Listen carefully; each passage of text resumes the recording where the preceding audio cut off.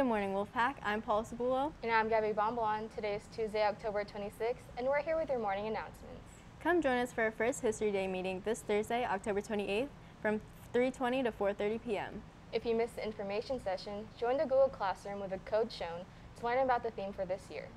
Attention all AP students. If you're planning on taking an AP exam, don't forget to join your AP classroom and pay for your AP test by November 1st. If you join or pay for it after that date, there's a $40 late fee. Come to Student Services if you have any questions.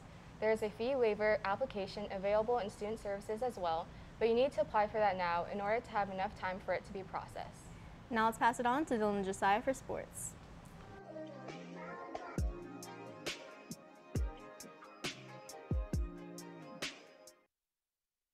I'm Dylan Brazier. And I'm Josiah Edwards. Let's get into your sports update. Last Friday, our football team played a great game against Capital Christian, winning 24-21. Good job, boys. If we get this win this Friday against Elk Grove, we should be able to make the playoffs. Tonight, our women's volleyball team plays their first playoff game at 7 p.m. against Laguna Creek. Go get them, ladies. Yesterday capped off another exciting week of pro football with the Saints at the Seahawks. Yeah, and to be honest, it was kind of a boring game on both sides of the ball, but ultimately the Saints came down with the victory, 13-10. How'd you like the Eagles game? I don't want to talk about it. Okay. Derek Carr went for 31 of 34 passes for 323 yards. I still don't know why I support this team. Anyway, Jay Burrow and Jamal Chase had a spark on Sunday and flamed the Ravens 41-17. Sorry to any Niners fans, but they lost at home to Carson Wentz and the Colts 30-18. Yikes. Thanks for tuning in to Your Sports Update. Back to the anchors.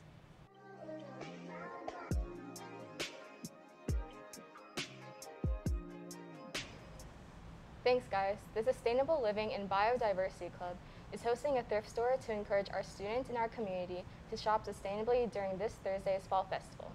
Tickets are 50 cents each. Donations are welcome as well. There is a designated spot in the MP room, so come check it out. Come out and support our very own Color Guard team at Chipotle today from 5 to 9 p.m. You can order online using the code or order inside using the flyer.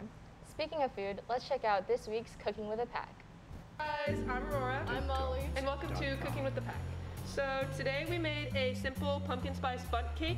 We cut them in half and put them together with a simple buttercream. Then we're using that same buttercream to cover the bundt cake, just like so. You want to do a thick layer on this so that way you can spread it out and make divots like a pumpkin. And now Molly is going to show you how to make the divot. Okay, so this is our cake. It was in the fridge overnight to firm the buttercream, and then we're gonna take wet, clean fingers and then sculpt out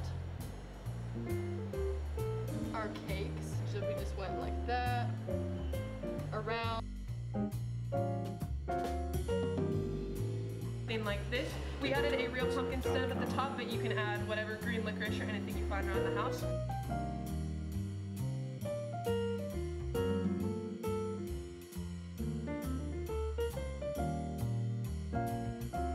TakeTones.com.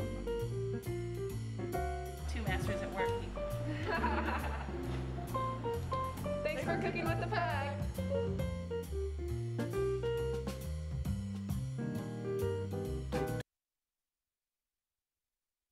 Oh, I've missed you already. Well, that's all we have for you today, Wolfpack. I'm Paul Cebulo. And I'm Gabby Bomblon. Remember, the strength of the pack is the wolf. And the strength of the wolf is the pack. See you all at the rally, Wolfpack.